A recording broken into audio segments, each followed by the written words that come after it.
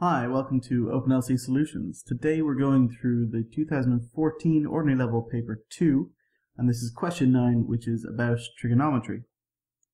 We're told about this activity center with a zip line running from this point B to this point D.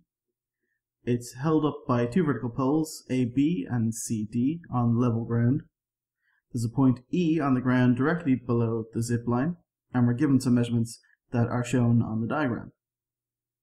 The first question actually asks us to find the distance ED correct to one decimal place. Since we're told that this is level ground and these poles are vertical, we know that this is a right angle here. And with that, we're allowed to use a lot of trigonometric rules. We can use Pythagoras Theorem, we can start using the trigonometric identities.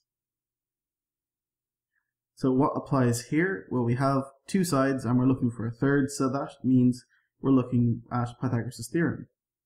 So ED squared is given by 10 squared plus 1.95 squared. And so ED is given by the square root of 10 squared plus 1.95 squared. And correct to one decimal place, that is 10.2, and these are meters. The next part of the question asks us to find this angle AEB, which I'm marking here, correct to the nearest degree. Once again, we know that we have a right angle triangle here because AB is vertical and the ground is level. So we can, again, use some trigonometric identities. In this right angle triangle, we're looking for this angle AEB, and with that as our reference, we know that the hypotenuse is 14 meters and the adjacent side is 12. So which trigonometric ratio is going to come into play here? It's cosine. Cosine of AEB is given by the adjacent side, which is 12, divided by the hypotenuse, which is 14.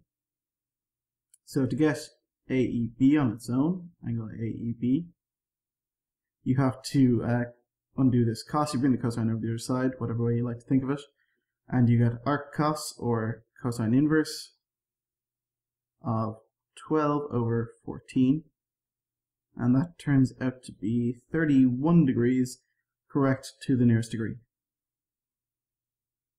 First question in part B asks us to find this angle DEB, which is this one. Given that the angle CED is 11 degrees, so this angle here is 11 degrees. And we already worked out in the previous question that AEB was 31 degrees.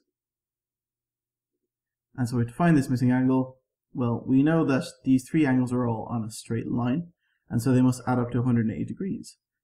So we have 31 degrees plus this angle we don't know, DEB, plus 11 degrees, must add up to 180 degrees.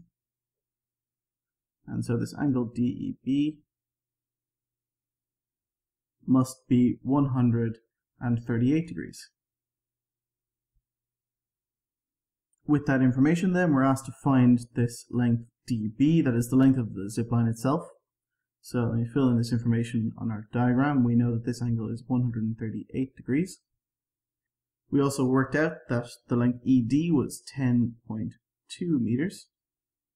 And now we have all the information we need to find BD.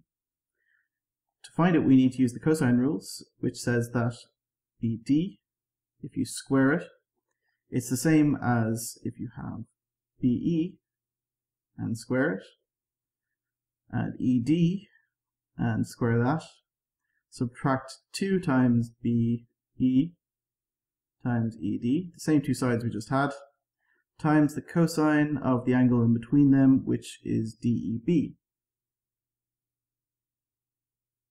Then we just substitute in everything we know. BE is 14 and that gets squared. ED we said is 10.2 and that gets squared as well. Then it's minus 2 times 14 times 10.2 times cosine of the angle in between them, which is 138 degrees we worked out in the previous part of the question. So this is 196. 10.2 squared is 104.04. The 2 by 14 by 10.2 turns out to be 285.6.